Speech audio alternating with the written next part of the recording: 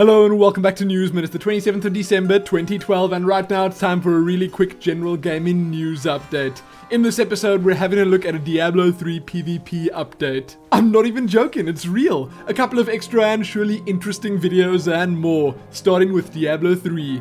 Jay Wilson has posted the now super long awaited PvP blog and in it he gives us some not so nice news. The long and short of it is that PvP and the Team Deathmatch mode really isn't where they want it right now, and because of that, Team Deathmatch is being scrapped, for the moment at least. The kind of upside is that dueling will be added in 1.0.7 in its place until Blizzard can cook up a replacement for Team Deathmatch. I don't need to tell you that that is kind of sad, and what's even more sad is that my guess of only seeing Diablo 3 PvP with the first expansion isn't looking so far off right now. We were told that the replacement mode is being worked on and will play on the strengths of character classes, focus on objectives beyond just defeating other players, and possibly even integrate PvE elements and rewards. So while that does sound good and a little bit like Dota, what do you guys think about this? Do you think anyone out there will be happy with just dueling?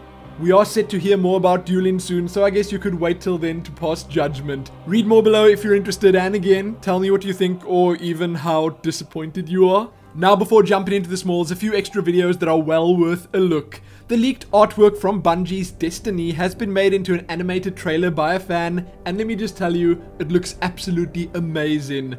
Dead Space 3's The Story So Far trailer has been released, and along with that, we were told that the demo of the game is coming in January. Deus Ex fans really need to give this live-action movie trailer a peek, and lastly, more Final Fantasy XIII Lightning Returns details have been revealed along with a trailer and screenshots. If that somehow wasn't enough, here are the smalls. There are a couple of new GTA 5 screenshots to have a look at, more games have been added to the Humble Indie bundle, Bioshock Infinite's reversible cover art poll winner has been announced, the new Tomb Raider might well feature multiplayer, the Heart of the Swarm beta has been opened up to pre-orderers, there's a World of Warcraft 5.2 patch note preview up to have a look at, and lastly, the War Z's trademark has been suspended and a name change is likely. That's it for this episode. Check back here soon for more, like the video and all that other good stuff, and most importantly, happy waiting for Diablo 3 PvP.